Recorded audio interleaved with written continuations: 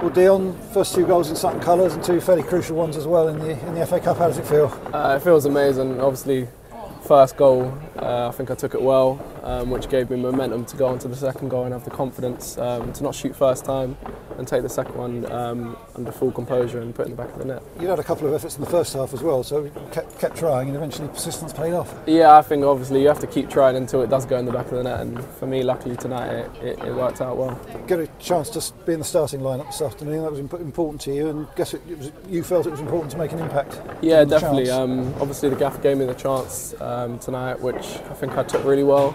So hopefully I can either keep my place or keep fighting for it. How did you feel the game went? How was it playing out there? Because they made it difficult for us until the first goal went in, really, didn't they? Yeah, I think the keeper had an amazing first half.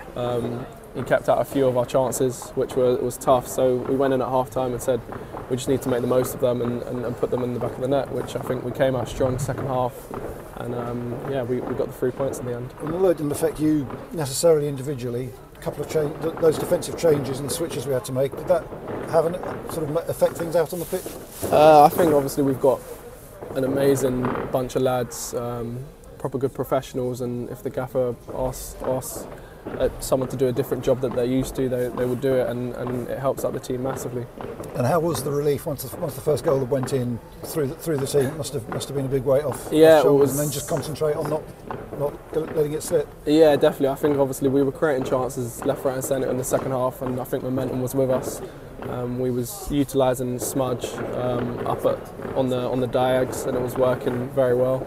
And when the first goal went in, I think everything started to fall into our hands, which was good. And then we got the second, and then Amari came on and done really well to take his goal himself. It's still nice to get into a 3-0 lead, isn't it? And then just know that something really silly would have to happen for you not to go through.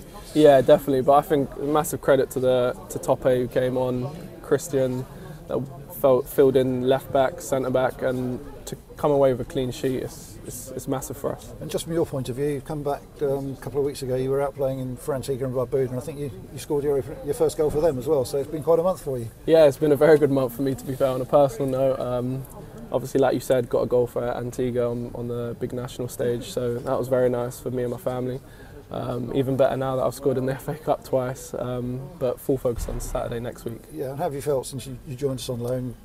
Had a few starts, few subs, and gone off to play internationally. Has it been as you'd hoped so far?